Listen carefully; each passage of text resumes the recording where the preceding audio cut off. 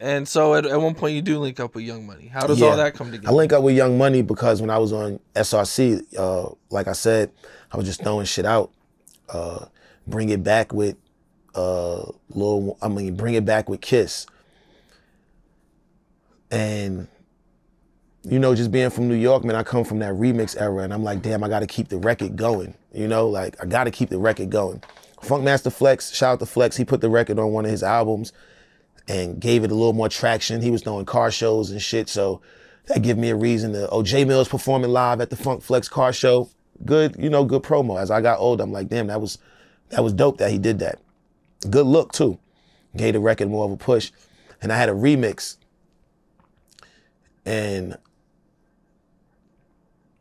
we got Fab on the remix. Shout out to Fab. We got Fab on the remix.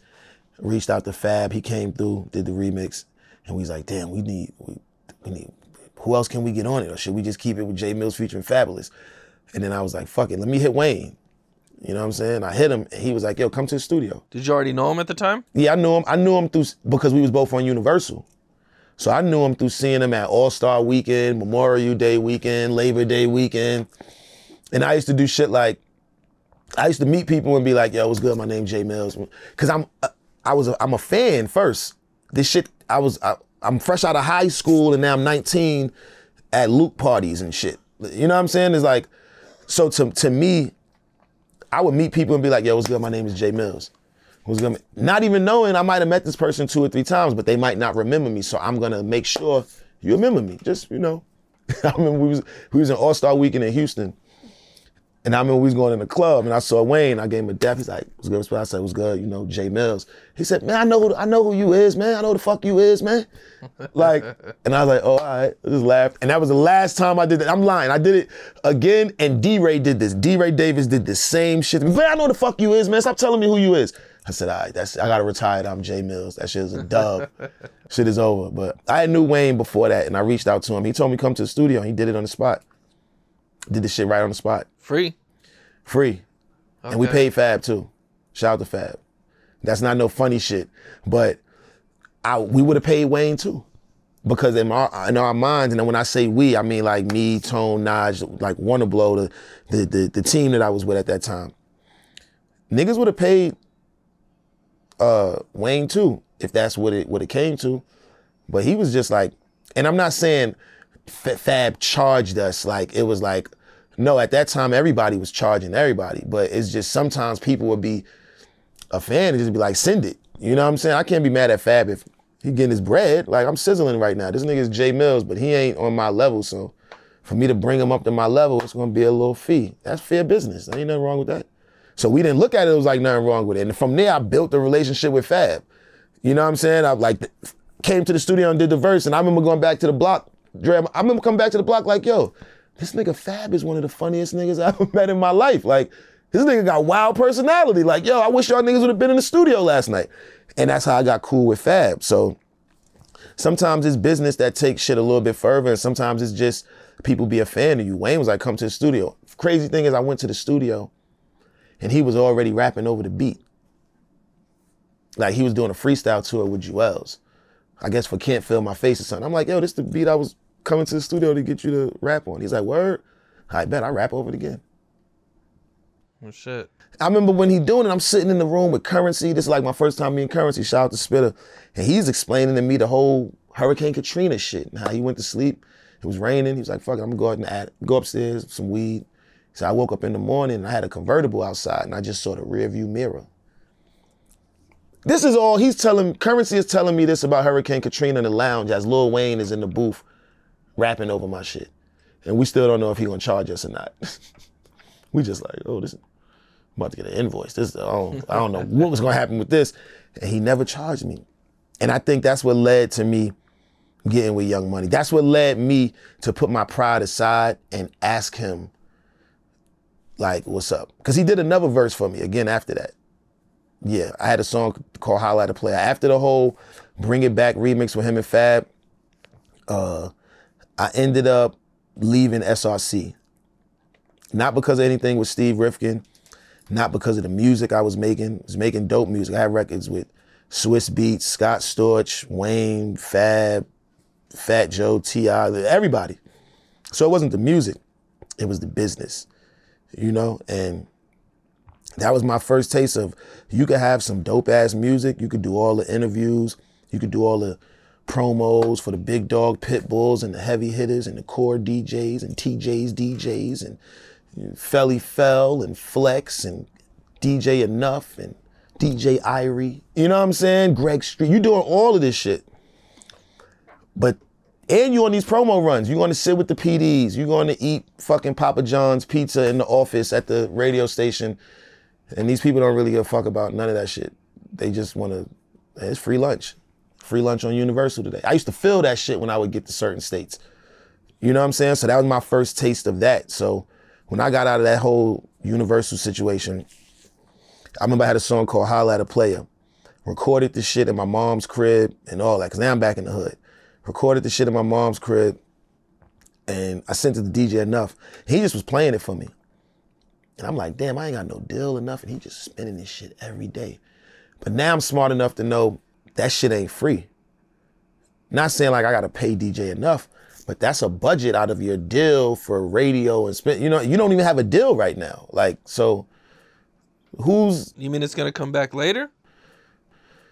No, I mean like, when you get a record deal, you have a radio budget, you have a recording budget, you know, you got marketing money, you know what I'm saying? They got money to spend at radio for this quarter. So if I don't have a deal, where's my radio budget? So now this is letting me know whoever's playing it, they playing it on the love.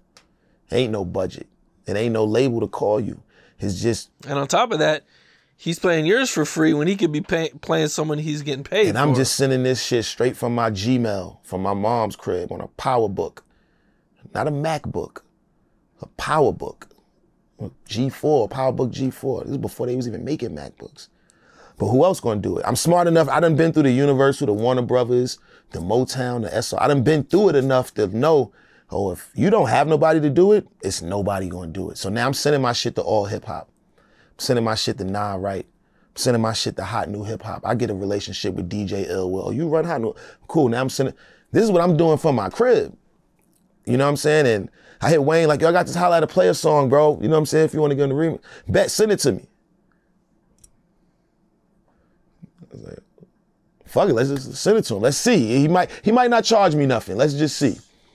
He ain't charged me nothing before. Now I'm being a straight Harlem nigga.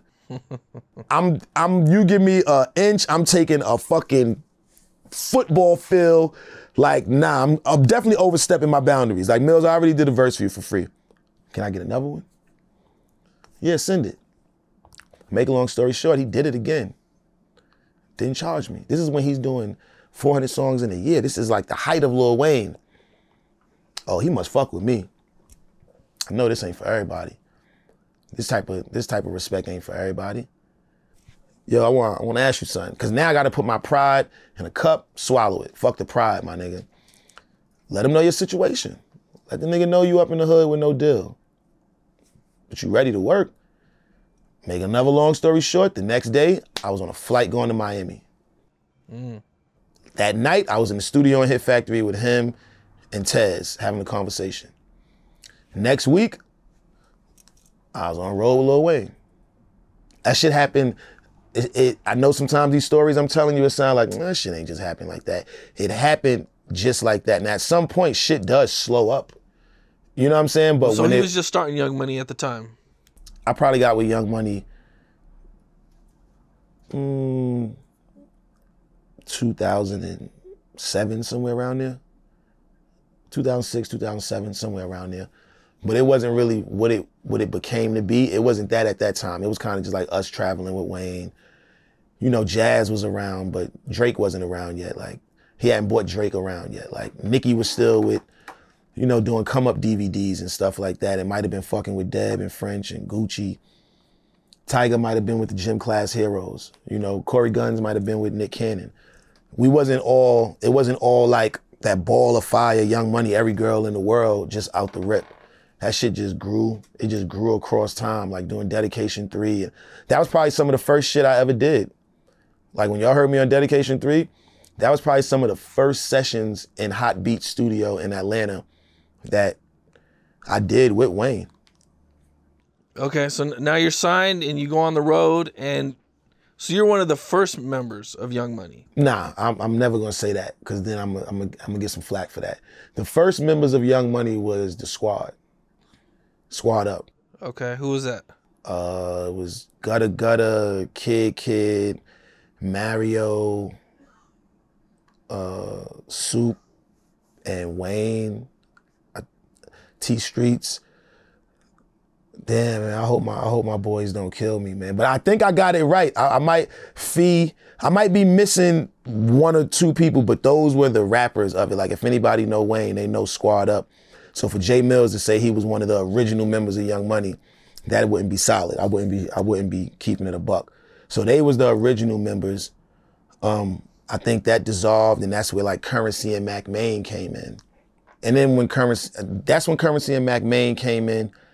And then I think that's when he started putting together what you seen as Young Money for like We Are Young Money with Corey Guns, Jay Millz, Nicki Minaj, Drake. You know what I'm saying? Lil Twist, Lil Chucky. You know what I'm saying? He just started forming it together. But Squad Up was definitely like, that was the foundation of Young Money. Like Wayne put that together out the rip. Okay. See, now look. See how I could have just glazed over that? I didn't even have to tell you that. But that's just me. I could have sat here and been like, oh yeah, I'm one of the original members of Young Money. You know, I was one of the first. What's up? This is Cam Capone. We got more content like this coming soon. So hit that like button, subscribe, and stay locked in to Cam Capone News.